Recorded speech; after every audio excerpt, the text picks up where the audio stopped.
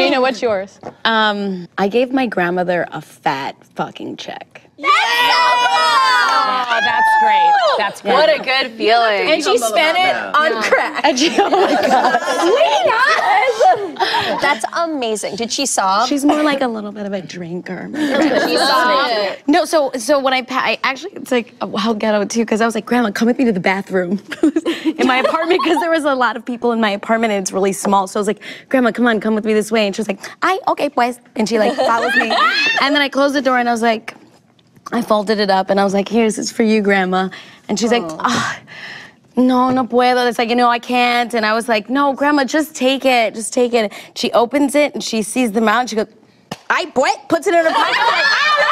I'm like, she started praising the roof of my bathroom, and that was the best. She was like, I don't want your $5, and she looked and she was like, but I'll take this. Yes, so good.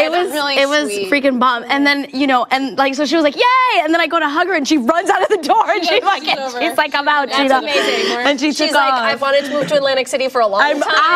I'm out with her.